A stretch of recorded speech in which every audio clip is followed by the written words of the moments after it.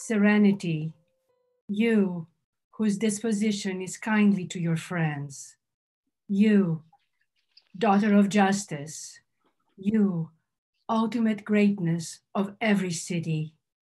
You who possess the supreme keys to councils of state and to wars. Receive, on behalf of Aristomenes, the ritual honor of the victory at the Pythian Games. For you are the one who understands both how to give pleasure and how to make someone feel that pleasure with an unerring sense of timing. But whenever anyone drives harsh anger into the heart, you fiercely confront such men of ill will, and with your power, you drown outrage. Little did Porphyrion know that it was you he was provoking. But gain is most dear when one takes it as a prize from the house of one who willingly gives it. He who boasts gets tripped in the fullness of time by his own violence. The 100-headed Typhon did not get away. Nor did the king of the giants. They were subdued by the thunderbolt and by the arrows of Apollo, who welcomed from Kira with kindly disposition the son of Xenarches, crowned with the green of Parnassus and with a band of revelers. This island, this just city-state, did not fall away from the graces. Connected as it is to the glorious achievements of the descendants of Iacchos, it has achieved a perfect fame, going back to the very beginnings. It is a subject of song for many, as its nurturing earth sprouts the greatest heroes in victory-bringing contests and in violent battles. And these things stand out, radiant for men as well. But I have no time to linger in putting up to view the whole story in its full length, with lyre and pleasurable song. For fear that overindulgence may come and cause displeasure. No, let my sacred obligation to you get underway right now, my boy. Which is speeding straight ahead in front of my feet, and which is the nearest of all beautiful things to the here and now, taking flight by the way of my craft. For you, follow at wrestling matches in the footsteps of your mother's brothers, you the Theognetos proud, the one in the Olympics. Also Clytomachus, whose victory at the Isthmians gave proof to the boldness of his limbs. Making great the house of the Medulidae, you win as a prize the words. That once the son of Argles said, when he saw the sons holding their grounds at Thebes by the power of the spear. At the time when they, the Epigonoi, had come from Argos on the second expedition, thus he spoke about those who fought. By inherited nature, the noble purpose shines forth from fathers to sons. I can see clearly Alcmaeon wielding the patterned snake on his blazing shield in the forefront of the gates of Cadmos. But the one who had lost his strength in the early happenings is now on solid footing, with the announcement of a better bird omen than before. He is the hero Adrastos. At home, though, his fortune will be the opposite. For he alone of the army of the Danons will have to gather the bones of a son who died, while the rest of the warriors come home unharmed with their good fortune granted from the gods. Home to the public places of Abbas, with their wide spaces for song and dance. Thus spoke Amphiaraos. And I also take joy in casting a garland at Alcmaeon, and I shower him with song because he was a neighbor to me, guardian of my possessions. He came to me as I was heading towards the navel of the earth, that lasting subject for song, putting me in touch with his inborn crafts of a seer. But you, the one who shoots from afar, who rules the sacred precinct that receives all, that has good renown, in the valley of the Pytho, you granted in that place the greatest of all joys. And in his own homeland, earlier, you had brought about the coveted gift of a pentathlon victory at your festival.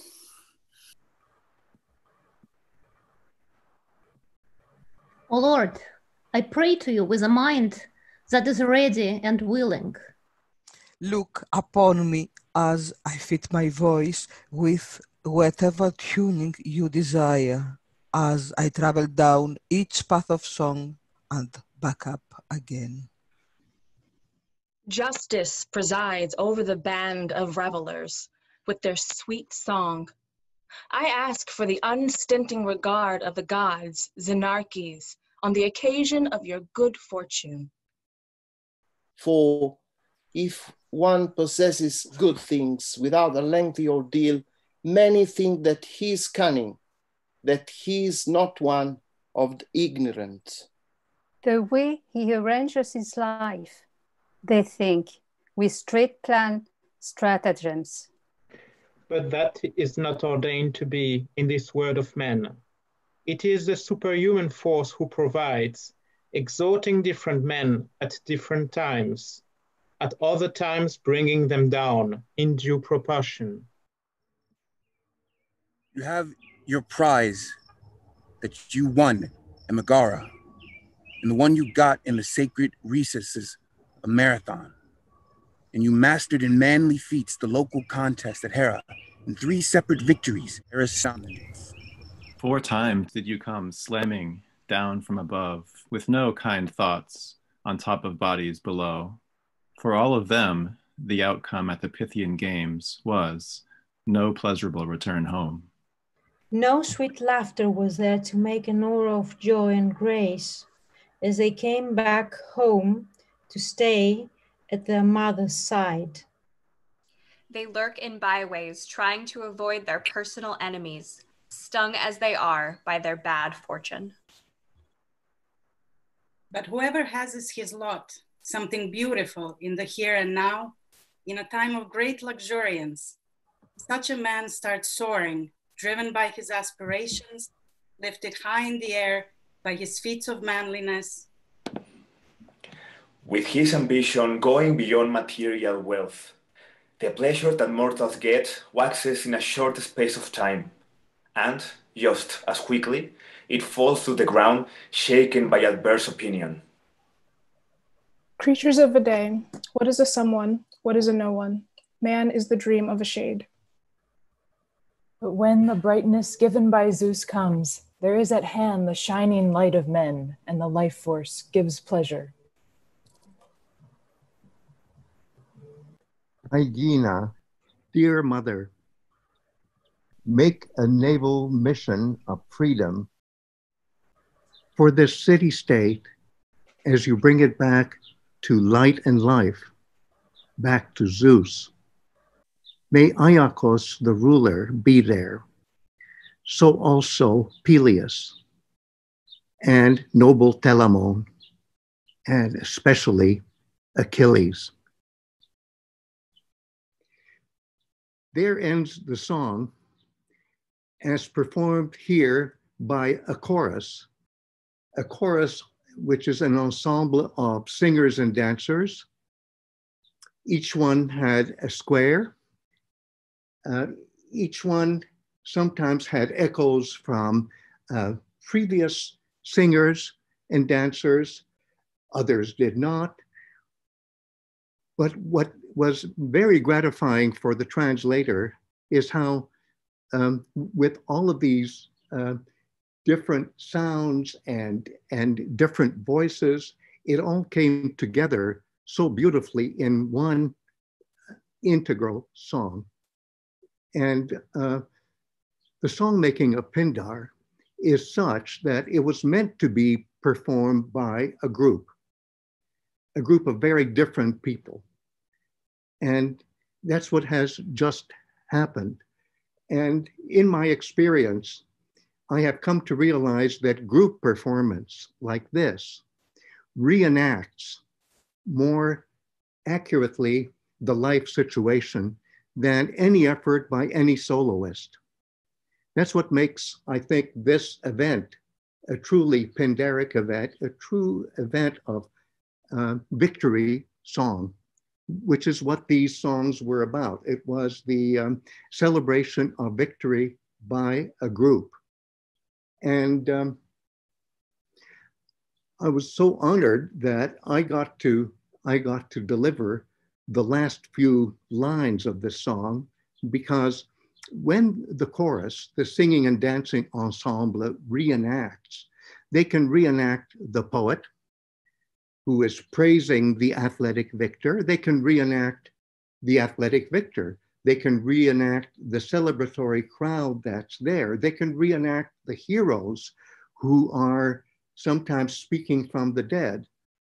And if I can circle back to a speaking hero that we heard, who is saying, I failed, but my son succeeds. My child succeeds where I failed. And in a sense, that's what happens towards the very end of the song, which is we are told that a human in his or her moment in the sun is the realization of the dreams of that human's ancestors, fathers, mothers, the whole line of ancestors. It's not that the ancestors are dreaming about us. It's that they're dreaming us. We come to life because they dream us. And we are the realization, therefore, of their hopes and aspirations. And I love the way the group that is speaking here, because now the group at the very end, the part that I was privileged to read, the group of the people of this island city are speaking as a group. That's what's being reenacted. It's no longer speaking heroes. It's no longer speaking poet. It's no longer speaking athlete. Now it's the whole group of people on the island, and their mythology said that they're earthborn, that they all came from the earth, and it was all at the initiative of one proto-hero, Iacchos. For the elites of the island, they could trace themselves back to Iacchos even indirectly. So you go from Iacchos to Peleus to Achilles and go forward in time all the way to the present. But for the hoi polloi, it was enough to say we're all descended from Iacchos, the proto earthborn person from this island. And so when the group is saying, Aegina, that's the name of the island, dear mother, it's dear Mother Earth, because we're all generated from Mother Earth. And although the rival Athenians had taken away most of the power of the Aeginetans, these formerly earthborn people of this island state, nevertheless, they had all sorts of things to be proud of. They were there when the invasion of the Persian forces was defeated in Salamis way back when, in 480 BCE. They were there, so they think of themselves as commandeering an armada of freedom. And I emphasize freedom because that's what they are yearning to come back. And because this is a dream that is becoming the reality of who we are in our moment in the sun, I can't help but be reminded of another champion of freedom, Martin Luther King, who said, and I was reminded of this by my colleague Zoe, who delivered the first few lines of this song. Martin Luther King said in 1963, I have a dream. And it was all about the dream of freedom, a dream that just as it hadn't happened at the time of Pindar's song for the people of Aegina, it hasn't happened to us yet either. But there's the hope that it will happen. And I think And I fondly hope that this group that has brought the dream of freedom back to life in song will have their hopes realized in our lifetime. And what better exemplification of that realization is how a descendant of Iacchos, this proto-Aeginetan, was perhaps the greatest hero of ancient Greek song culture, somebody who, through his song, understood the feelings of women as well as men, Achilles. So, dear all, it's very difficult to say something more after this beautiful, I would nearly say song that Greg gave to us, but it is just my joy to thank this amazing group who was a part of the virtual procession. And I also would like to thank you who are watching us, and I hope you are seeing yourselves also as a part of the virtual procession. And of course, here we are, and our virtual procession is not perfect. We hear echoes, we don't hear each other sometimes, we're all very far apart. And what poem is more relevant for today with this sense of fleetingness? Man is a dream of a shade. So life is so short, it disappears. And ancient Greece is not with us anymore, it's gone also.